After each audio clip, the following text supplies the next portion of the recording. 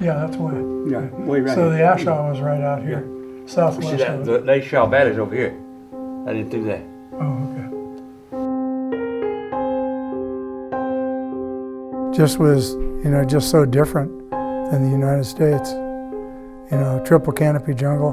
The heat was overwhelming. It was at least 100 degrees or more and over 100% humidity. We were going up this mountain trail.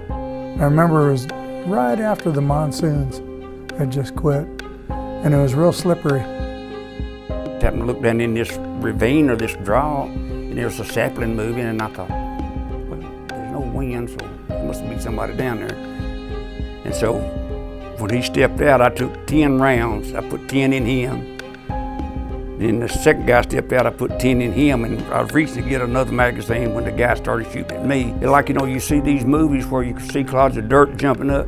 I could see them, and I mean, they was coming right at me, and that's when I got off that rucksack.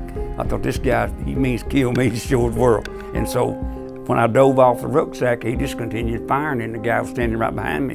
He'd got him. And I mean, luckily, he got him in the leg.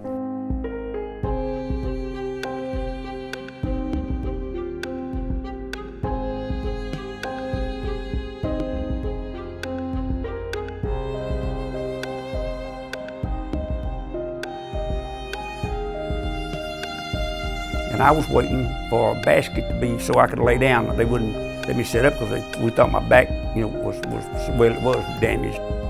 All the stuff that was going on, my steel pot fell off when I was helping carry that guy up the trail towards the top of the hill. That's why I'm the only one without my steel pot on. I just happened, you know how you know when somebody's looking at you? Well, I happened to get that feeling, and I just looked back right at that time. The medevac chopper could not land because it was triple canopy jungle. So they dropped a basket instead. And that's what our platoon sergeant was, had his arms up guiding the basket down.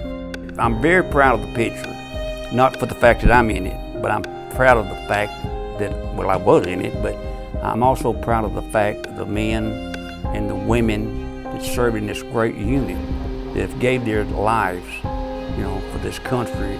And whether it be in Vietnam, whether it be in Afghanistan, Somalia, it doesn't make any difference. If you wear that patch, you are truly a band of brothers.